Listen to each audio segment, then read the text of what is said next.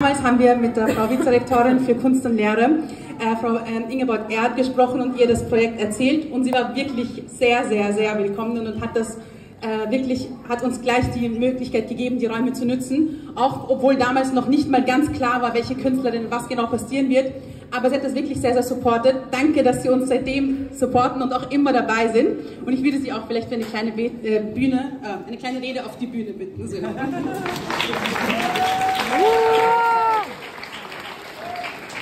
Ja, vielen herzlichen Dank, Mag.a. Tatsächlich ist es das 4. Mal, dass ich Sie euch alle hier in Räumlichkeiten der Akademie der Bildenden Künste Wien begrüßen darf zur 4. Muslim Gender Star Contemporary.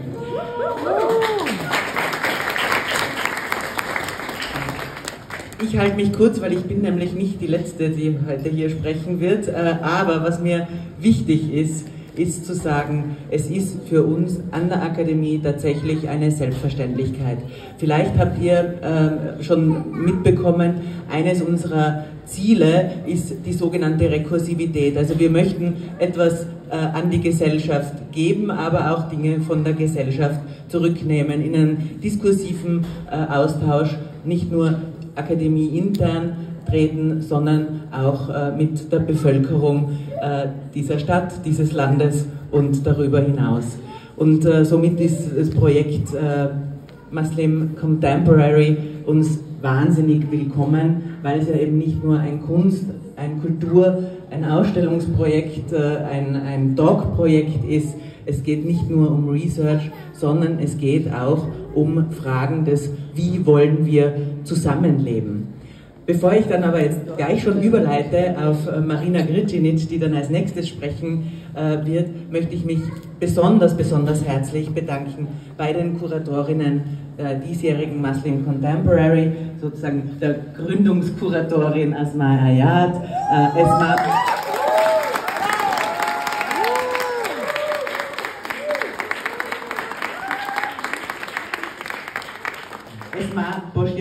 Bosniakovic,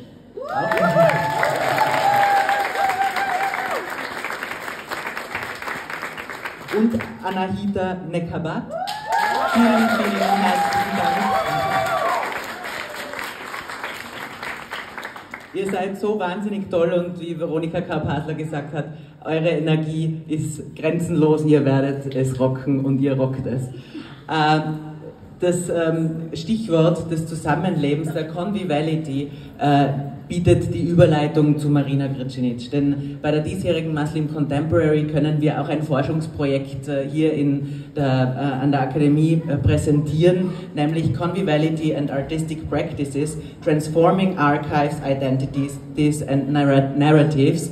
Also auch auf wissenschaftlicher Ebene überlegen wir, wie wir zusammenleben können. Einige der Programmpunkte überschneiden sich mit Muslim Contemporary und wurden bereits gesagt. Ja. Und wir freuen uns auf die kommenden 3 Wochen und ja, haben euch sehr gerne zu Gast, beziehungsweise sind gerne mit euch. Dankeschön. Und das ist eine große Box, die kann man auch gut teilen. Ihr bekommt alle noch eine, könnt ihr alle zusammen teilen. Vielen Dank, Frau Vizerektorin.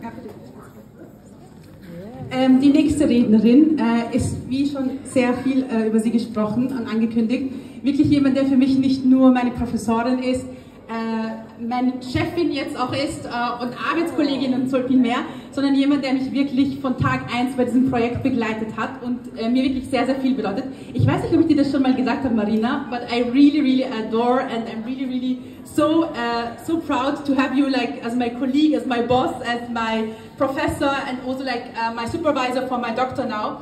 So Marina is really supporting this project since day one, and really I phone her on Sundays or at nights. I can talk with her about things which annoy you, which bother me, which like make me worrying and everything. So I'm really happy that you support this project so long and that you also see this project growing, and in the end it's also really your project. And therefore I'm also very happy that this year we are working together with the Conviviality project, where I'm also part of. Like, I'm working for this Conviviality as Potentiality project, which is part of the Academy of Fine Arts and also Academy of founded by FWF. and we are working together for this project and have a lot of partners, which I will mention later. But now, Marina, it's your turn, so please take the mic. Okay. Fantastic public.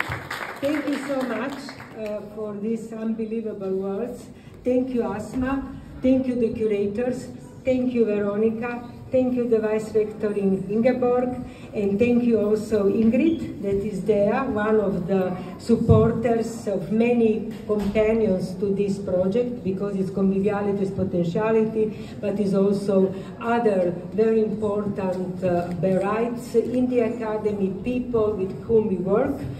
Thank you, all of you being here with us today in such a big number. And the artists, of course, primarily to giving the wonderful works that you could see up and down, and also to the guiding tours. So what I prepared, maybe I will skip some things, but I wanted first to say, if I could just throw this paper, that is difficult to do, because you prepare yourself, that I'm actually very humble to be here today after 4 editions of Muslim Asterisk Contemporary. Why?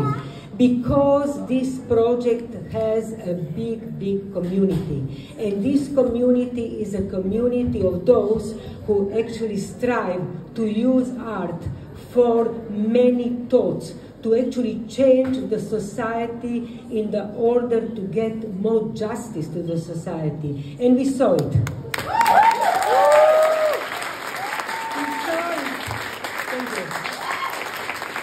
Anti-Muslim racism has to go.